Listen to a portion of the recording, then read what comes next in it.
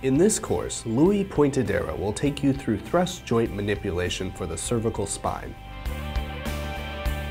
He will discuss the effectiveness and appropriate application of CSM, as well as teach you how to apply evidence-based medicine and clinical prediction rules in your approach to treatment. He will also review the basis of apprehension among DPT students in learning thrust joint manipulation, how to enhance resolutions to further learning the technique, and teach you about the mechanisms and differentiation of pain in patients.